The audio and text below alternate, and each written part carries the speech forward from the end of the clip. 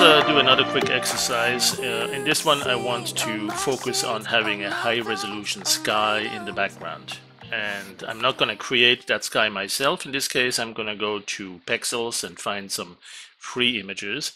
But before we do that we need some landscape terrain. So let's do something also at a slightly different aspect ratio, maybe more like 1366 by 768. There you go. And one technique I like a lot is to initially start with a basic gradient, in particular a circular gradient, that will dictate sort of where the river is going to go through. So if I do it like this, I'll have the bright areas, mostly high peaks, the dark areas down deep valley, but in between there, actually there'll be higher elevations again, but then there will be also some carved river here. And that's if we go to render plasma noise, and we don't leave it in the default mode, which is opaque, replacing everything. Instead we go to the very bottom here with the difference mode, and then we perhaps increase the scale a little bit, and you can tell it's doing a little bit of a curve scenario here, and every time you click it it'll try again. That's a nice one, but we may also want to make it seamless. Try again. Okay, so let's use this one here and store that, and then what we do is perhaps increase or expand the dynamic range, and of course also perhaps add a little bit of erosion and sediments. So what we'll do here is with 3D Designer go in, expand a little bit more, and just for the preview here, bring it up a little bit. Add a little bit of pre-filter smoothing, and then most importantly add some erosion.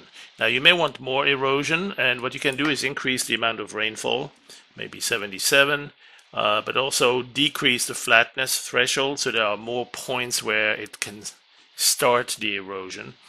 Maybe 44, maybe 34 or 24. Let's see what that looks like. Whoa, that's a little bit too much. Let's give it 34. There you go.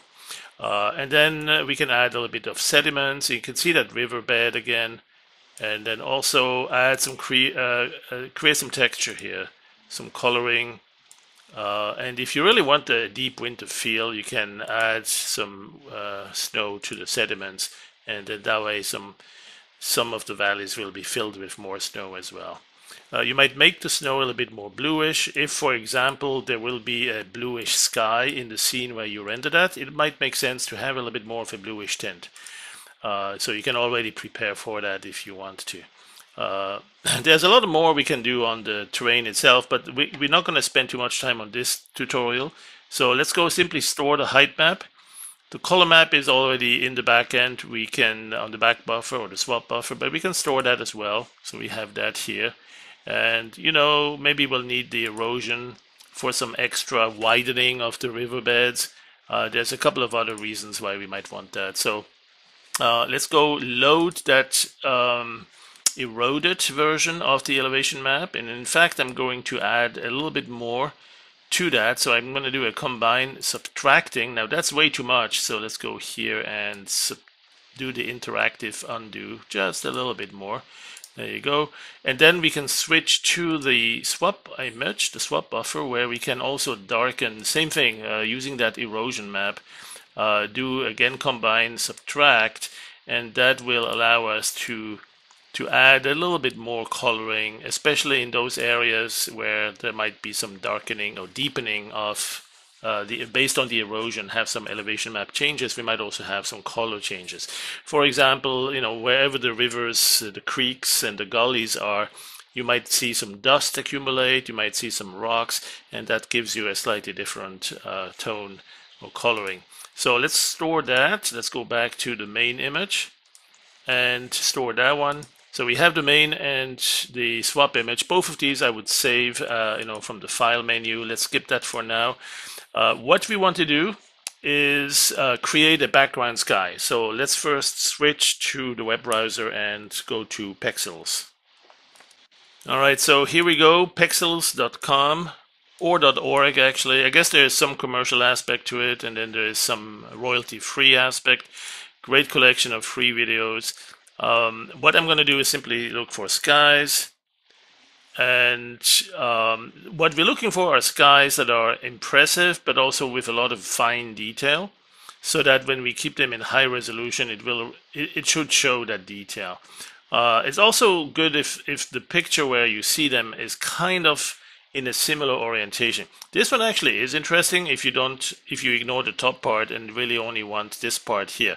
Although we might grab the top part because our scene will want to keep much of this without distorting it vertically. So that could be an interesting candidate. Let's see if we see anything else that's even more delightful to use or impressive. There are definitely some good skies in landscape renderings. You know what? Let's try this one. Let's see what that does. What's the highest resolution? Oh, there's others actually showing similars, I guess. What I'm going to do is see what the highest resolution is. So this one is from Stacy Gabrielle. Thank you, Stacy. Free download. Let's see if it gives you, yeah, highest resolution original is, okay, so that's a good start. It's not the super high resolution that I was hoping for, but what we'll do, download is done. What we'll do is we'll open this picture. I'm gonna copy that. I got it in Airfront View here. Let's go back to Dog Waffle, and I'm gonna store it here, creating a new image. And so there it is. Now, one thing I'd like to do is get rid of the bottom half. So I'll simply select it and crop it out.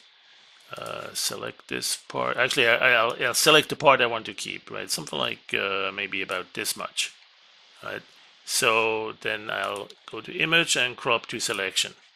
Okay, it's still a very high resolution image. The next thing I need to do is duplicate it so that I can have it twice as large. I want this vertical detail, but I want to have it bigger horizontally. So before I do that, before I tile it, I need to make it seamless. So I'm going to do that here. In fact, before that, of course, I want to, let's undo that selection. Before I do anything else, I'm going to store that. There you go, we got a stored copy. Let's go and make it seamless right there. And you might have a need to do more overlap on the horizontal and next to nothing or very little on the vertical. If you're not going to turn the camera up to the pole, to the place right above you, you don't care whether it has an odd point there. You don't need that. And at the bottom, at the horizon, you won't see it anyway because there's some mountain range hiding it. So you could do with very little vertical, but perhaps a little bit more on the horizontal overlap. Right? So let's see. Let's do that and store this one. And so now what we have, we need to see what the dimensions are. Info. It's 27. Let's turn it into a number that's a little bit easier to work with, like 2800 by 2500, something like that. 28 by 25. So I'm going to resample it to 2800 by 2500. And, to be strict, we should actually lock the aspect ratio, but frankly, it doesn't matter. At that level, if it's just a few pixels off, we're not going to notice.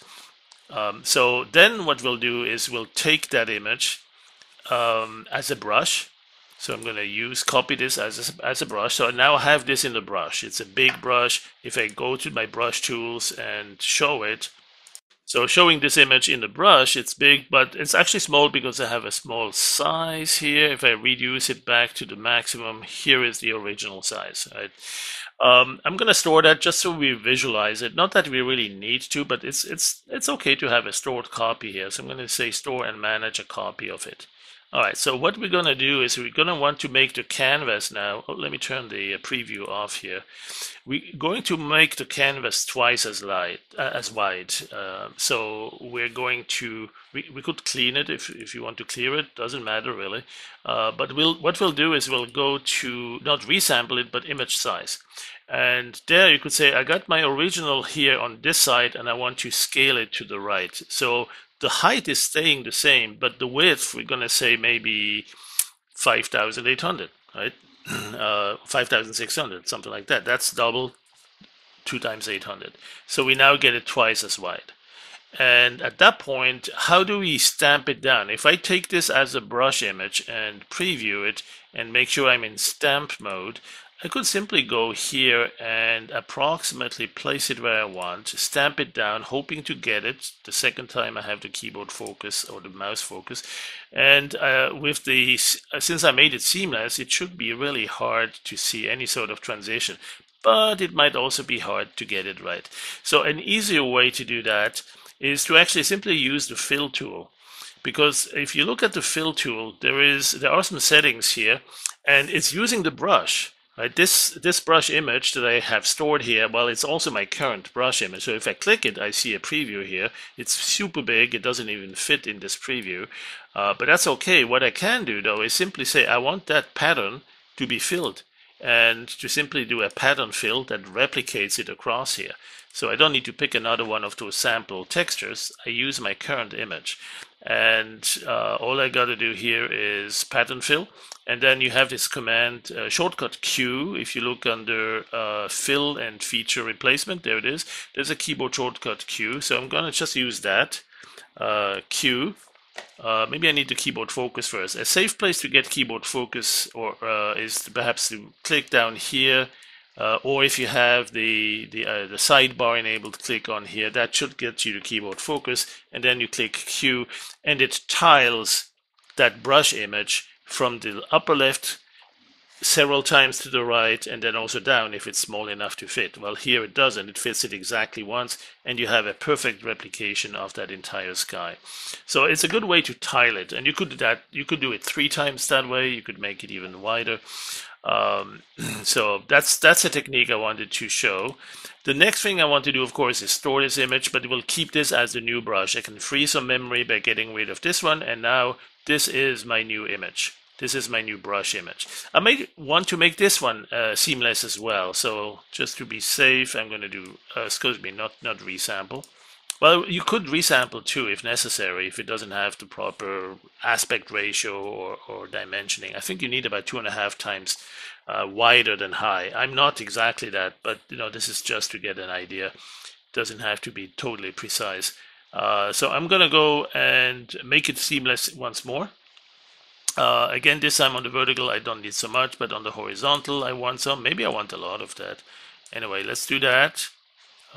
Something like this. And that's the image I'm going to store. That's in fact the image I'm going to grab as a brush. And since we already stored it, we could do that from the stored copy here. Right? There's use as brush. Then you could also store it as a brush, but you don't have to. You could certainly go here and say store, store and manage, but you don't have to. As long as it's not going to change, as long as you don't change that brush image, it is the image that's going to be used as the sky in PuppyRay. So it's time now to free this image, in fact, to restore the elevation map. Now that one was much smaller, as you can see here, so I'm going to need to go here to the little pull down and say creating new document. So here's my elevation map. Let's switch over here and also load that terrain, that coloring again. And there we go. So now we have both of these together. Now it's time to go with PuppyRay. So we go to transform, PuppyRay, and by default it's using one of the built-in default skies. And in order to switch to our sky, what you do is you go here and you see the presets, but there's one more down here. That's our brush. Right? You click that and you do a little refresh, and so now you have that sky. And you notice there's a little polar activity here. That's okay. The sky we got is not super perfect because there's actually a lot of it down here that we don't see. It's actually perhaps it's more the fog. Let me get the fog out a little bit. That's to some extent the culprit. You could perhaps reduce a little bit here. That might help. There's perhaps, let's see what happens if we make it a white color fog. Yeah, you're gonna have to adjust a little bit here.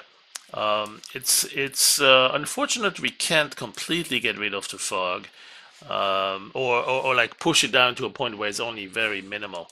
That certainly would be interesting. Except maybe, let me try something here. There's also another option for fog. If you click more, we can see the ground fog. Yeah, no, that's more like a hovering vertical ground fog. But anyway, we get the sky, and that's what we really ultimately wanted to to achieve. Let's see one more thing. Maybe we have, yeah, the sky is still too much horizontally torn. It's not the right aspect ratio. I think we would need to make it even 3.5 or 3 times as wide. In fact, you know what? I'm going to do that. I'm going to load that original sky here one more time. Where was it? This one? Yeah. Because this one already had it twice in there. So I'm going to say this one here. Let's go replace the document. And we're going to load this as the brush. Copy this as the brush. And we can clear the selection on this. I don't know that we absolutely need it, but it certainly helps. Here's the brush. Let's not see it in the preview. Let's go make the canvas 3 times wider now. So we have image size.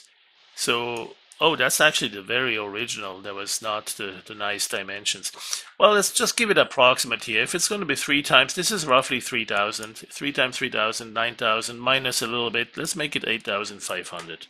You know, it's not rocket science. We don't have to be exactly there, spot on. The height will keep the same, or maybe we'll make it 2,400. What is 3 times 24? 3 times 2 is 6. 3 times, that's another 12, so 72. Is that it? Yeah, 7,200. That will make it roughly, and maybe I'm wrong here on the math, but that should be fine. So now I use Q, and that tiles it across, and yeah, it's 2.5 times. I guess I needed more. Let's go set the image size a little bit wider.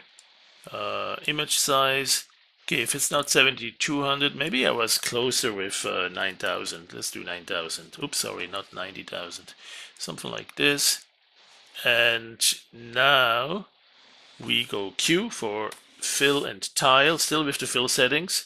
And there you go. That's roughly it. It's actually a little bit more now. You see that there will be a gap visible here, so maybe it is time to do another make seamless. And that's really what we use that for. There you go. And store this one. All right, so we got a new one here. Now we can restore the original elevation map once more, creating a new document, and store the elevation, the color map, or the height, the color texture map. And there we go. So now back to, wait, did I put this into the brush? I don't know if I did. So just to make sure, I'm gonna use as brush the stored copy, and I'm ready to go. So now that it's in the brush, and that's a big brush, so it may take a little while to get it all in memory, but now we have transform Papyri GPU, and this render should be yep, that's a little bit better on the lighter on the distortion of the clouds, right? We don't see them being torn apart that much. So let's see if we can find a nice view and do a final rendering, maybe something like this here. Maybe we need to go a little bit down. Let's see, so yeah, we're still on this sky. Maybe a little bit more on that water. What else do we need here? Some riverbed textures. And maybe do scale a little bit. How about we move it down into the water? All right, so here we go. What else do I want? A little bit of sky, the sun. Let's move the sun a little bit to the right and farther back. And then increase the intensity of it. The fog I'm not too happy with. Let's see if we make it darker. Yeah, sort of. We can also... No, we probably need the fog to be a little bit more on the whitish side, or bluish, something like this. And